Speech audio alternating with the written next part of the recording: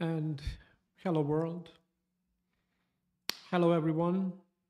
Another Thursday, another meeting, another amazing journey towards pure love and harmony, or actually, world within the pure love and harmony. On this journey, thank you, Vedran, for being by my side, dealing all of this technicality and taking care about us being on time as much as we can, but at least staying on staying on this path requires a lot of prep and a lot of things. So I'm very grateful for you doing that. Uh, so can you give us a, are you done there? So maybe we can just, get together and you have yourself in the. Yes. Good evening, everyone. Thank you so much. And thank you for your dedication and sharing all your years of wisdom with us and Get in the. helping us learn.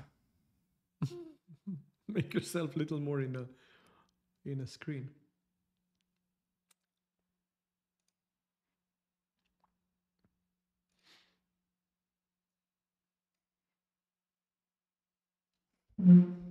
Yeah, come closer. Okay, there you go. Perfect. So, what we're gonna go today around? I see we have a lot of questions and a lot of great comments. I applaud to your bravery and to your openness to share your path, your vulnerability within this path and everything that happens there with us, with actually everything that happens with you. And because of that, I am very grateful. I'm very grateful.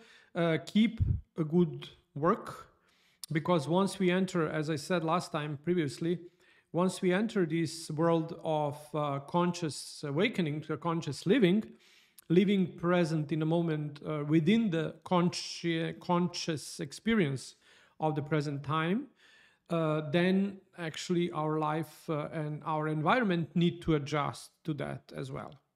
And oftentimes we're going to experience probably hardships on anything that can go that direction. So how do you know that change is inevitable and actually the choice we made is the right choice? Because extreme, oftentimes radical changes might appear in our life through usually becomes like friends that you interacted with, you start slowly kind of just to lose interest, common interest in. Are you okay? Yeah, I'm good. I'm good. Then oftentimes some physical illness might occur. That's all a part of the process, you become what you surround yourself with, but also our surrounding becomes like what we are. That's always a match. And then when we get on that path, we need to agree to a change that's going to happen around us. If that means that you're going to get the thoughts about moving yourself away from the people that you don't feel comfortable anymore with, that you choose interest, even if those are the best friends of yours, agree to that, because that might inspire them to kind of dig in this philosophy and movement of change themselves. But don't try to, stay in the environment that, for no matter what reason, is actually um, making you be stuck. Why do we get to that point? Is because we have what's going on there? I just wanted to bring the microphone a little bit closer. Oh, can you hear us good now? Is it good? Yeah, it's good. Okay. Let's focus now on a topic that we wanted to discuss. So can you bring that questions up so we can move on? Yeah, so today's topic was all about how we can treat our dogs better, and it goes back to the episode that we had a lot of feedback from in terms of how the dogs are in nature structured the same dynamic as the family. So I think it would be helpful to talk about that. You know, you last time you spoke about the mother, and then today we're gonna discuss the father and how that relates to the structure of the dogs. And once we understand those dynamics, we can really become strong leaders for our pets and for our dogs. Firstly, ourselves, I guess that's the most important thing. Uh, so, the father figure in life is very important, yet oftentimes missing. No child can develop themselves properly without presence of the father, energy of the father, allowing father to be a father, and letting whatever ideas we hold in our mind, whatever actions his were, no matter what holds us back from embracing our father and finding peace within ourselves with our father, we're gonna struggle through the life. Energy of the father is very important because shines a path of one through the life, and oftentimes energy of missing father within can be expressed through different type of life challenges. For example, oftentimes we can't find the profession, we can't find ourselves in any profession. We don't know what our path is. We always think that we are on some path, but for no matter what reason, we are doubting that. Insecurity of that comes comes from the point that we are actually missing a light of the life. If the mother is an earth, the father of ours is a sun, and then the sun shines on the earth, creating and lighting up the path of a child that goes through the life. And again, we are a creature, and again, we go through the same story like last time. We are creatures of love, and the love is a powerful life source that lives within us. The problem becomes why we are not aware of that. How do we know that we have a love within us? It's because we are alive. If that wouldn't be a case, our body and our mind and our spine, our energy within the body wouldn't exist. So, as I said, the father and the mother, by law, systemic law, laws of nature, laws of universe, are in service of the child's life. And that is why when we in tune with our father and we allow energy of our father to flow through us, first we allow it, we allow it actually. By allowing, we become aware of that that energy flows through us anyhow. We either wanted we that or not, either our parents wanted or not, it flows. It's by the law. It's like a law of gravity. Simply as that. So where is the obstacle? Again, we come back to rules of the system. Everything, every interaction of two elements or more is a system on its own. And every single system has its rules of how operate. So if you have, for example, you have a car, it's a system of different components. You have gears, you have motor, you have windows, you have doors, you have this, you have that, and everything is in order. Everything perfectly, smoothly operates until something doesn't go out from order, and then the car stops. The system can't operate. And as the same way, the family is a system. Two people, the marriage is a system. The neighborhood is a system. The country is a system.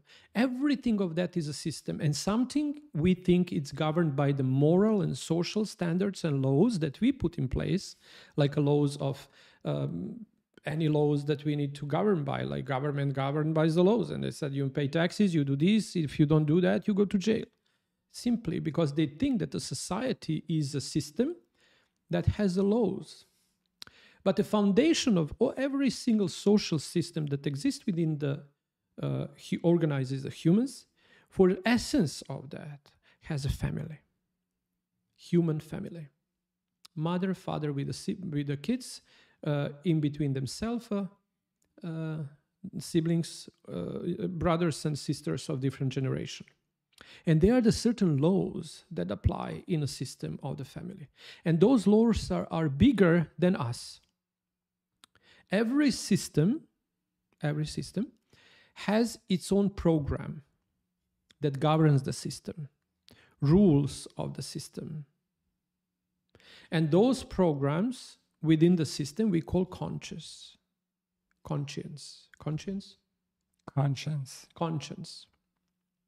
Okay. And that's something that operates within the system without our will. And the interest of that program is just only slowly to make systems survive. And that, if you remember when we were talking about the wolf pack, also it's governed by the rules of the system. And also we learned that the interest of the individual is always in service of the system.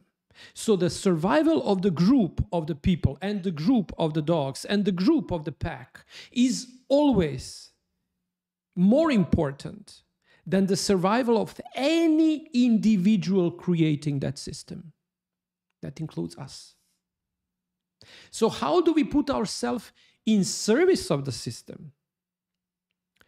We can choose to live a life with full support of the system, because that is what the system wants us, is to thrive. But because we are not aware of how the system operates and what is the operational system, what is a program that one group or one little system, human system, operates, then we get to abandon the rules and try to govern the system by our own will. That doesn't go like that. Then we dig in to deep reservoir of the loyalty to the consciousness of the system, to the conscious. How you say that word in that context? Consciousness? No. Savest. Conscience. Conscience of the system. Loyalty to a conscience of the system means that we want to do something different. And by wanting to do different, we end up doing the same. Repeating the same problems that our parents had. How? For example, my father was an alcoholic. And then maybe he was aggressive towards my mother. And maybe I wanted to save my mother when they start fighting. And maybe when I intervene in that fight, I end up as well being beaten. Maybe. And it can be so intense that's also, a matter of life and death. Maybe. And by experiencing those things slowly on top of my life, my love to my dad and my dad to me, a new memory arises. Memory of the abuse.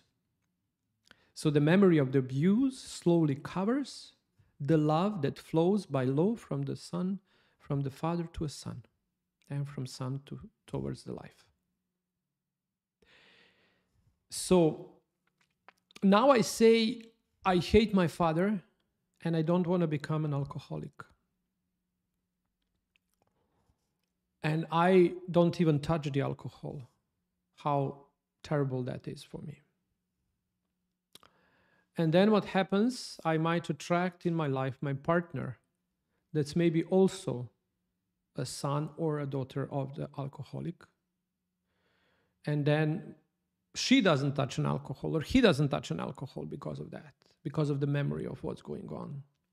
And because we are so intensely against death, what creates us the way we are, our son end up being alcoholic or addicted.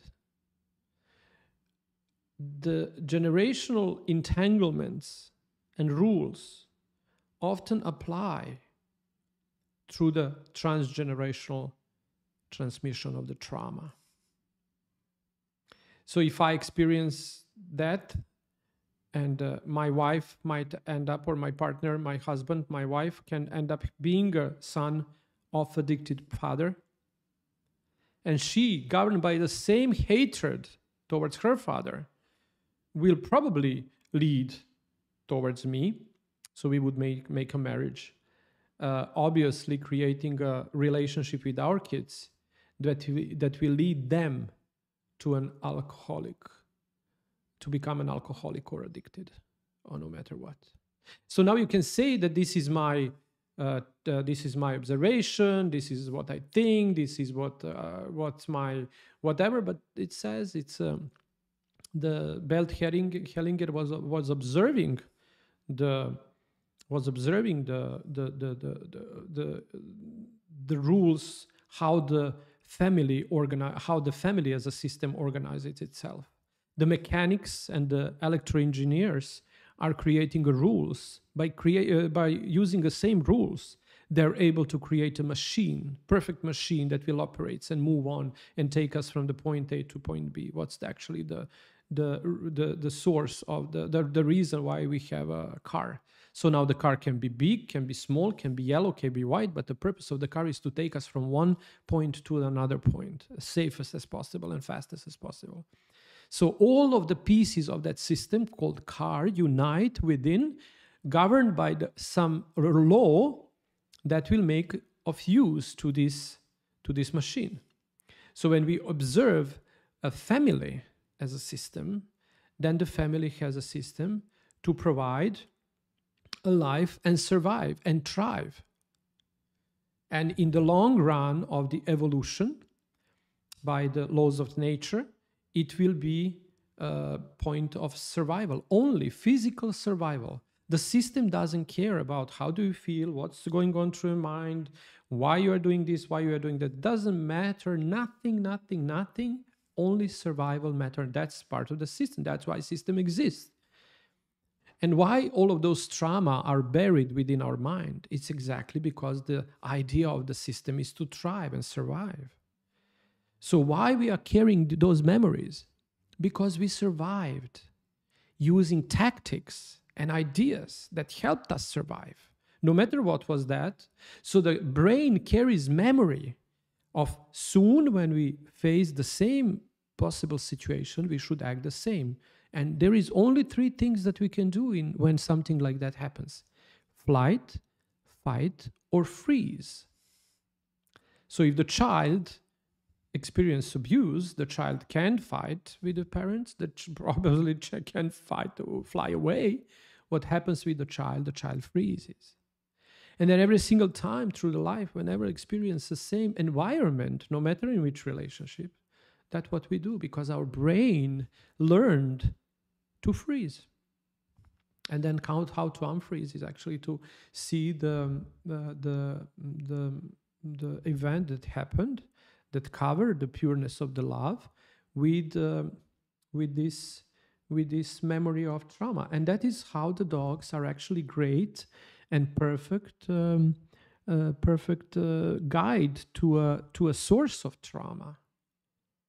Because if you don't look at your dog from the point of, okay, my dog has this issue and my dog has that issue, it behaves this way and behaves that way, but you observe a dog's behavior through the lens of metaphor, what that would mean when analyzed from the perspective and point of your life. Again, come back. When and under which circumstances the dog entered, that particular dog entered your entered your life. And you will probably be able to exactly point the day and time when that dog gonna be leaving you.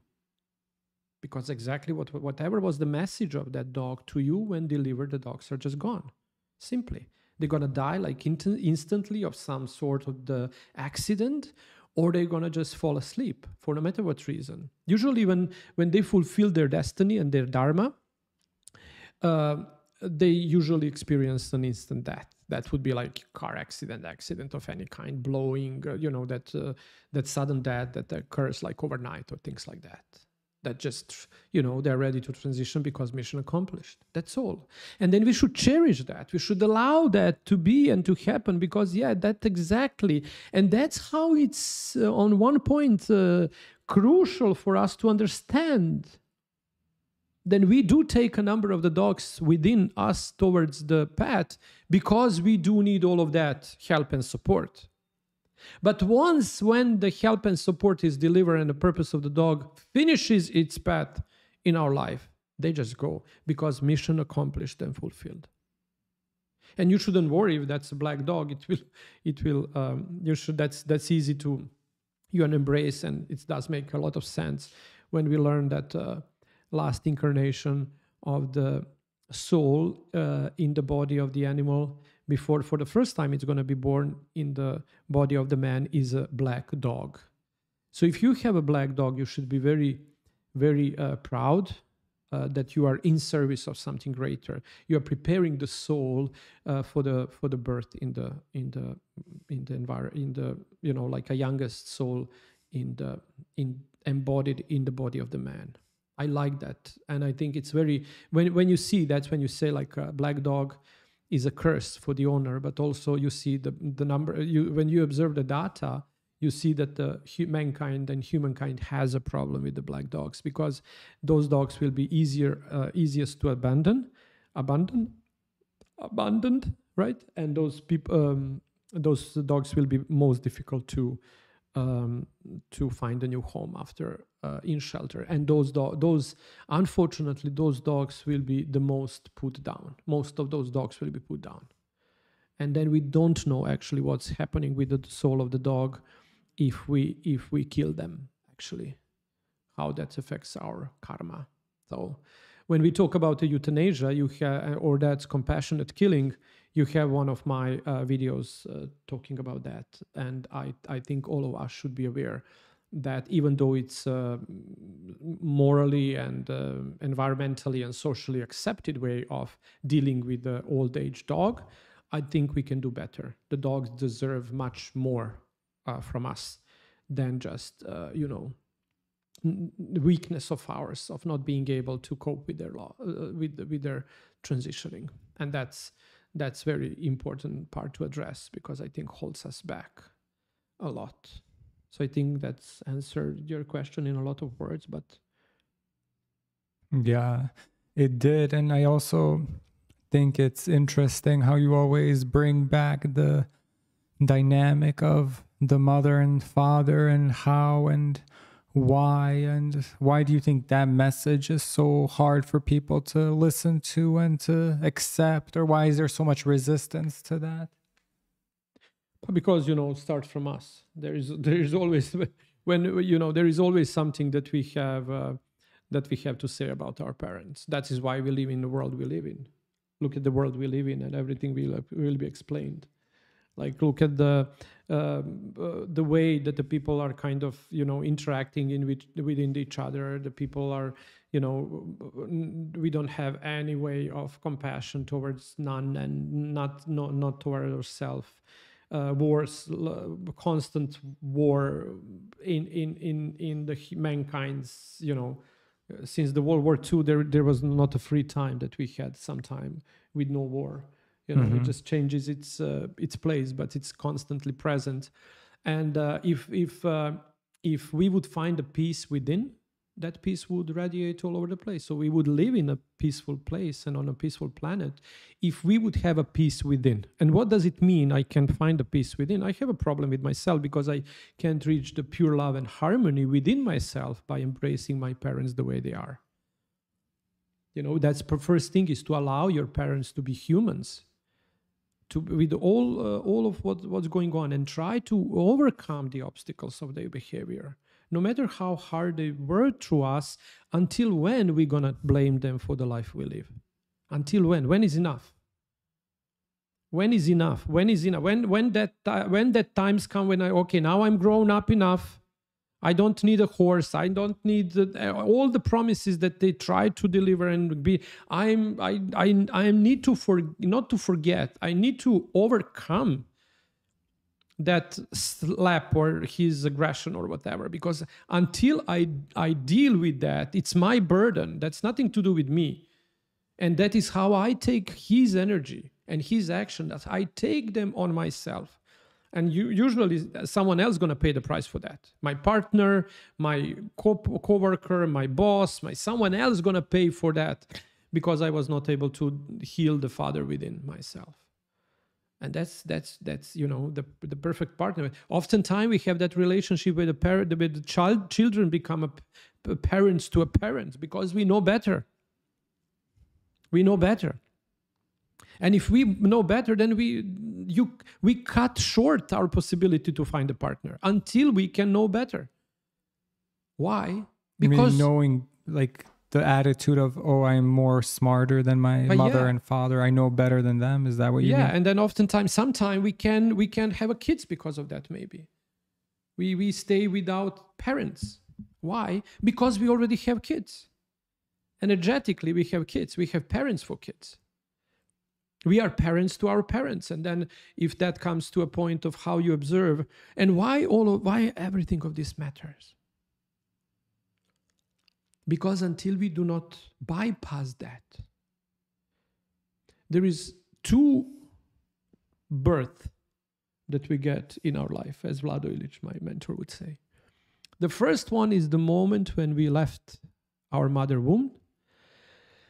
And the second birth is the moment when we detangle ourselves from everything that's not ours and start finally to live the life within full potential of ours. And that's limitless.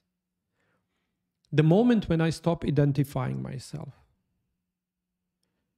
and I become a expression of the source beyond expression of identity. I don't identify with nothing. I don't identify with my name, with my job, with my country, with my sexuality. I don't identify. That's all part of me, integral part of me, but not source and not me. It's not I-ness. Everything of that is in service of I. And until I'm not able to bring the peace in myself by embracing my parents the way they are, because that's the first step to the peace. And yet so hard to do. What was the last time when you told to your father, I love you the way you are? I love you exactly as you are. With everything in you that I hate and everything in you that I hate a little less. I love you for who you are. What if you don't hate anything? The question becomes, are you frozen? Are you frozen? Because because the love and hatred is the same spot, is the same point.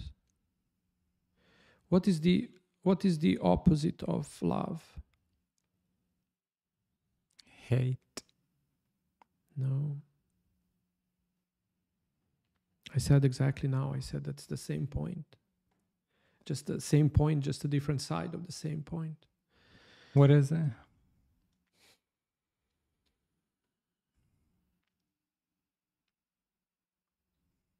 Fear.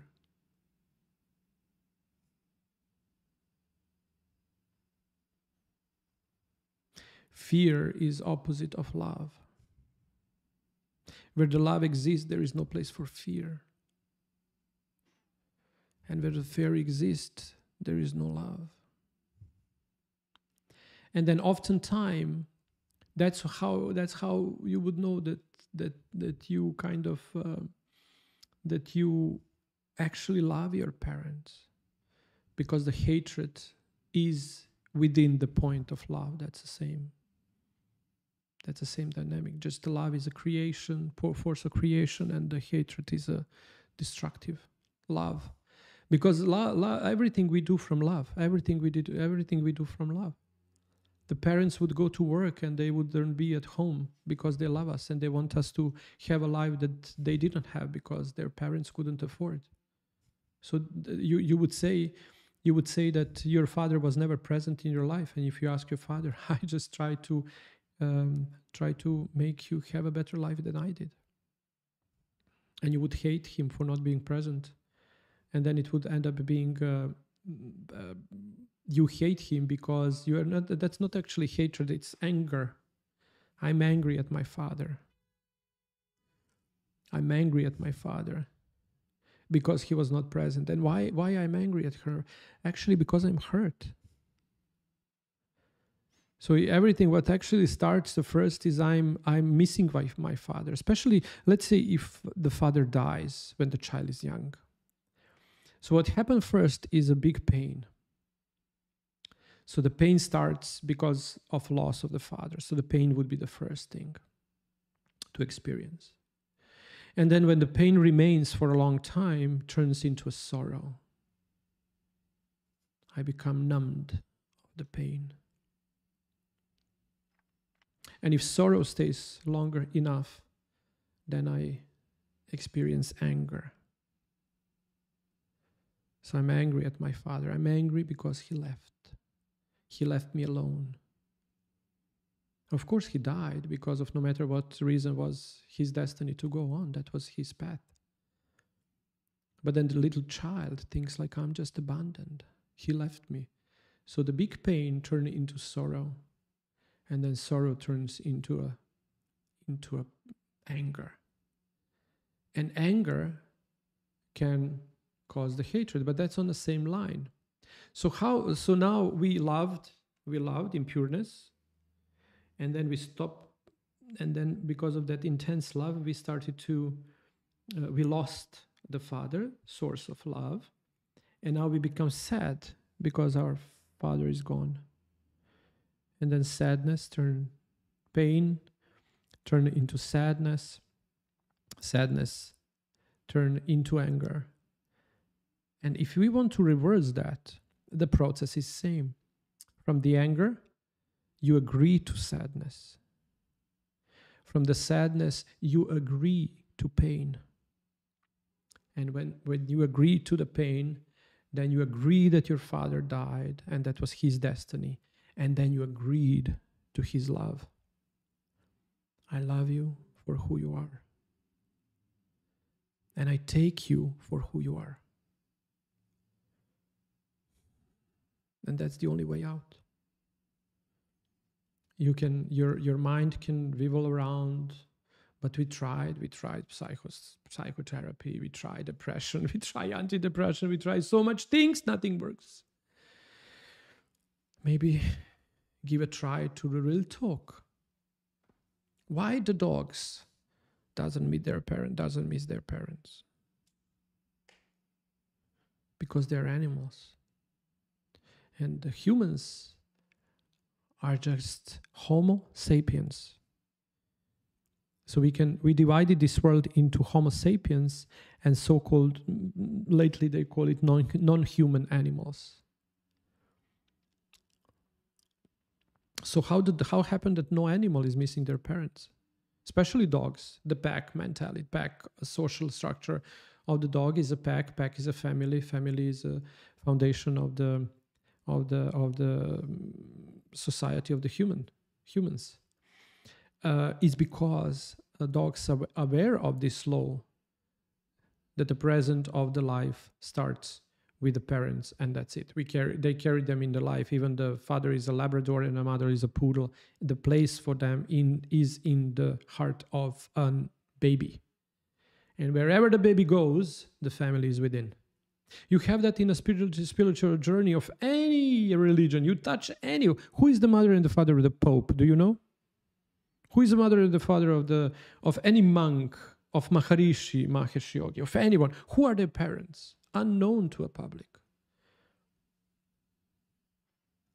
Would the child, would the monk, any monk go to a funeral, or to how you say that, to grief loss of the parents? No. They get new name. They forget about what was going on in family they do belong before they get to a spiritual journey within any religious organization, because that's the path. That's how the laws of nature operates. Wherever you go, if you are ready for the journey of the spiritual awakening, you carry your parents within your body, within your heart. That's freedom. That's freedom. That's ultimate state of freedom, is where I agree. You say yes to the mother and yes to the father means yes to myself. And the more difficult is a question to answer, most difficult to question. How can I say yes to the father that abused me? But bigger the challenge to go through that experience is, the bigger freedom becomes. And then that freedoms release both son and the father. And it's a work for the generation. Everything you do for yourself or you don't do for yourself, or no matter what reason, you do or don't do for your children. And that's how dangerous is. If you become aware of journey and aware of actions you need to take, but for no matter what reason, you feel weak enough or whatever is, that you say, I can't do this because I'm too weak, or this is not what I think it should be done, or then how you say that, everything hits in your mind, that's why it should be done, why not to be done, blah, blah, blah. And I said, this was a journey of the experience of 30 years. Nothing was giving a sense and a meaning and healing to my life. I went from the suicidal thoughts to a suicidal experience, almost, to a way of surviving myself because of the dogs, and then turning to a dogs and living a life next to a dogs, learning from dogs, and finding the same structure in the family constellation, dynamic meditation, and the therapy. And that is why I was able to combine all of that. And finally, the family constellation led me to my father, and to realness of my mother. And then to the real life that unfolded after that I experience now. It's hard to live in dedication to a service, but it's a blessed way to experience. That you don't do things because they are easier to be done, but you do them because you need to do them. Can you just talk a little bit? I want to bring that little book. I want to read something from that, Yogananda's Law of Success. Share your thoughts with the people for a second. I'm back in 1 second. Excuse me.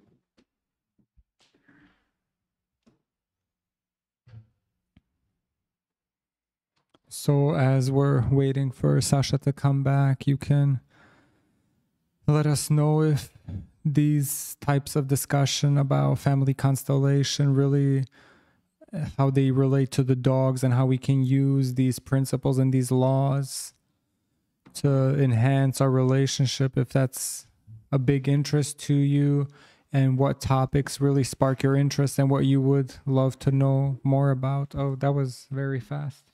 But yeah, because I know what it says. So it says, it's from little book of Yogananda. It's called Law of Success. And under the section, Habits of Thoughts Control One's Life. Habits of thoughts control one's life. And then he said, if you are able to free yourself from all kind of bad habit, and if you are able to do good because you want to do good, and not merely because evil brings sorrow, then you are truly progressing in spirit. It's the only when you discard your bad habits that you are really a free man. Until you are a true master, able to command yourself to do things that you should do but not may want to do, You are not a free soul. In that power of self-control lies the seed